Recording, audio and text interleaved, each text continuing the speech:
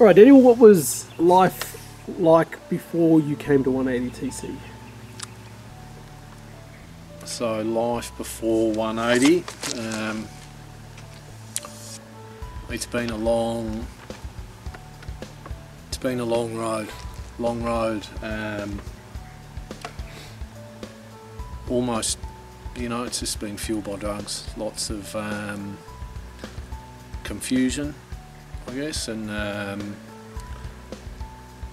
like a kind of plagued by, I guess, trauma, but I don't,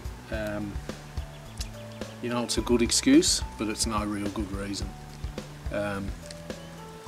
So I've lent on that stuff as an excuse for behaviour and that kind of thing, but you know, it doesn't, it's not going to cut it forever. Yeah. What led you to 180TC specifically? So, Kashana, who is Nakota's mum, she, you know, I'd had a big bust up on the Gold Coast, very substantial, like it was dangerous. I could have died through that so easily. And because I'd been going to church and stuff, she really lent into Christian rehab. I was in a place on the Gold Coast, and she found 180TC, and I spoke to Andrew Varlow, I think almost 18 months before I came here, and so I was considering it. To tell you the truth, I didn't completely like the sound of it. Yeah, so that sparked it. Yeah. You made the phone call to Andrew, and obviously you've been accepted into the program. Yeah. Tell us about what your thoughts are coming up that dirt road. So my detox was hard.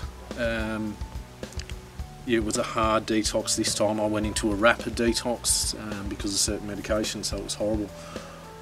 Coming here, I had my dad in the car and my brother in the car, and as soon as we hit that dirt road, I just thought, this place is going to be so filthy. It was a hot day, like stinking hot, and you know, I met Ray and Mitch, the front office, and I guess that was the start of it. Yeah. What would you say in settling into the program were your biggest challenges? Settling in was just the biggest challenge, I guess, was my body coming good. It's like I had concrete boots on. I was still like, it was almost like from, you know, I guess the whole thing, like I was sick, you know, still in opiate withdrawals. My guts were just a write-off, and I just hadn't had sort of regular food and that kind. Share with us some highlights from your past 6 months in program. So the highlights, you know, doing the golf day was pretty, it was a real challenge. Like that was like a gut challenge, writing out the life story and being, you know, like really honest with it. That's been a challenge. Like I've had, there's been some, you know, challenges with Kim, and I guess like facing some stuff that happened when I was young, you know, and it's just looking at that stuff as oh, I get you, but it's got to be looked at.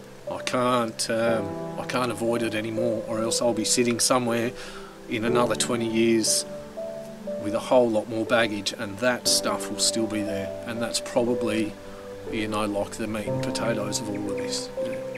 That's why we're here.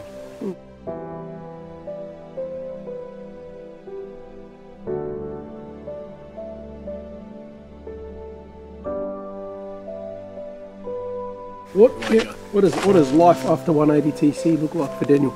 So, life after 180TC.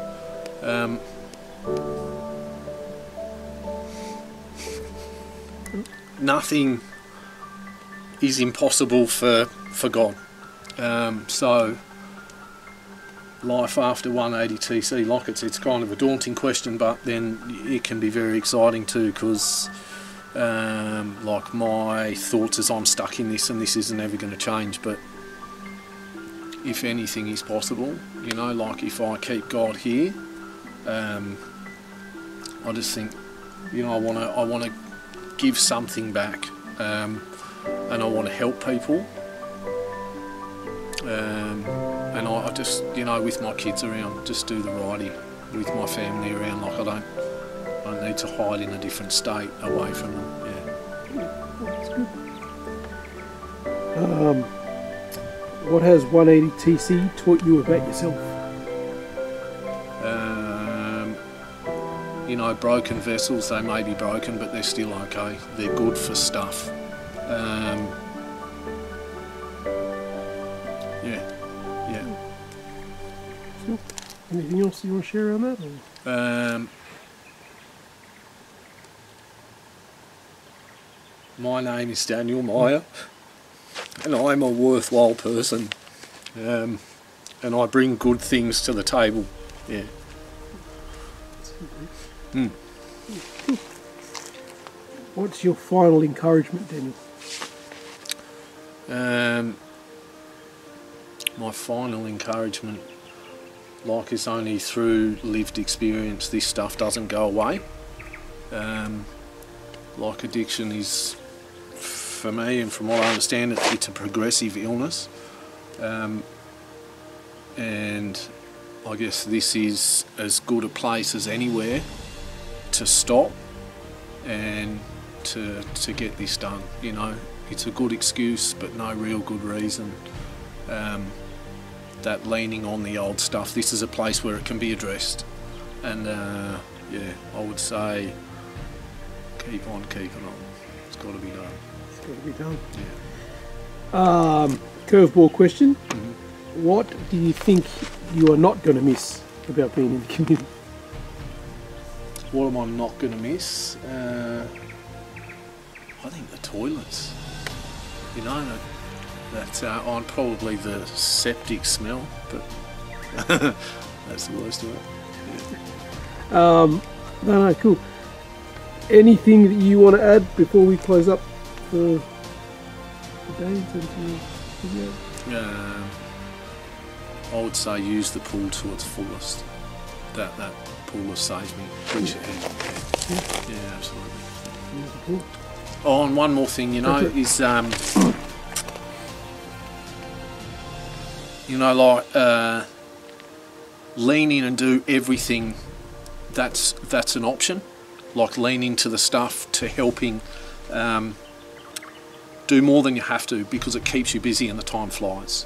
Like, I was a driver and I'd help the staff if they asked, or if you can, you don't always see it, but then when you see it, you're like, yeah, I can help. And it's made my time fly, and it's not that I want to kiss ass, because it's not about that. It's kept me busy. It's been good for, you know, you guys to help, but it's also, it's got me through.